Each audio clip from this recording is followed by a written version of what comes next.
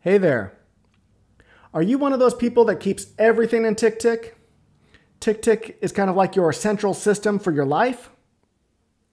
And do you happen to keep a daily journal? You know, what's happened throughout the day, maybe things you're grateful for, a little bit of a gratitude journal, something like that. And you've been trying to think about how you can integrate your daily journal into TickTick. Well, I've thought about this a little bit over the last few weeks.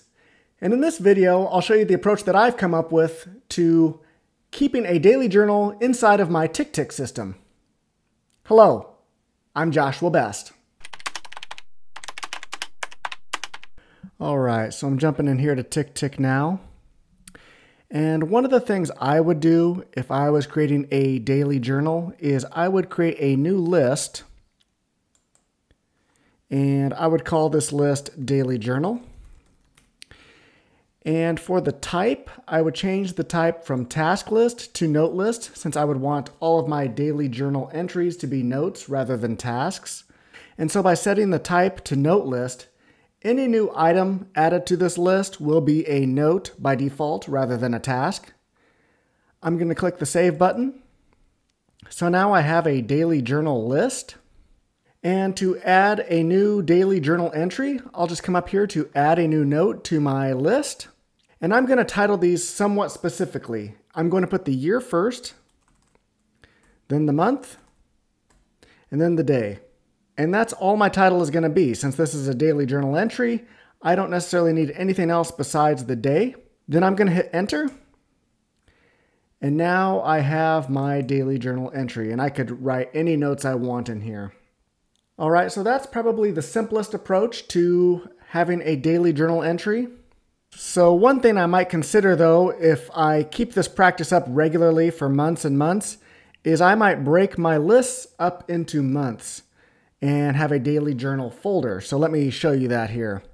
So what I'm gonna do is I'm gonna change my daily journal list name by clicking over here on the three dots, then going to the edit option. And I'm going to change this daily journal to be March. And under the folder option, I'm going to select new folder. And I'm going to make a daily journal folder now. And then I'm going to click the save button. So now if you look over on the left side, I have a daily journal folder. Underneath the folder, I have March. Now, if I'd been doing this a while, I might have a few more lists under my daily journal folder. So let's just throw a few more lists under there so we can see what it look like.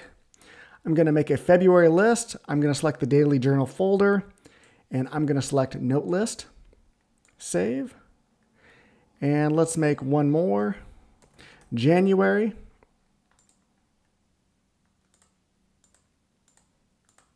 All right, so January would have all the January journals that I had done. February, obviously the February journals that I had done, and now I'm on March, and March is going to have all of the March journal entries that I'm making. So while I was doing this, I just thought of an adjustment that I might make to this, and instead of calling the folder Daily Journal, I might come up here to the three dots, click the edit option to change the name, and in front of Daily Journal, I'm going to put the year, 2023-Daily Journal. Save. So that way, when it comes to the next year, I can just create a new folder called 2024 Daily Journal and put the months under that folder for the next year. So another option that we might do, right now I have this note in here, my daily journal entry, and it's kind of just a free form. But let's say that perhaps I want to have a little more structure to my journal entries. And let's say, I'm just going to kind of make this up on the fly here, but I'm going to come down here to my styles bar here, and I'm going to add a header, and I'm going to use heading 2, and I'm going to call this Daily Gratitude, and I'm going to add another header, and I'm going to call this Small Things That Brought Joy,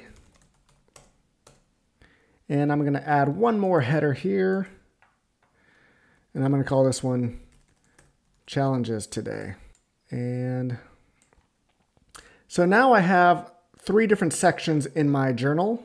And so what I might do if I like this sort of layout for my daily journal is I might come down here to the More menu and select Save as Template. And I'm going to call this template Daily Journal. So this will be my daily journal template. and I'm going to click the Save button. So now, for today, I might go ahead and fill this out. So all of the traffic. Okay, so let's say that this daily journal entry is completed, and I'm going to move on to the next daily journal entry, which will be tomorrow. So tomorrow I'll come over here, I'll open up my March list, and I'll type in my date. I'm going to hit the Enter button.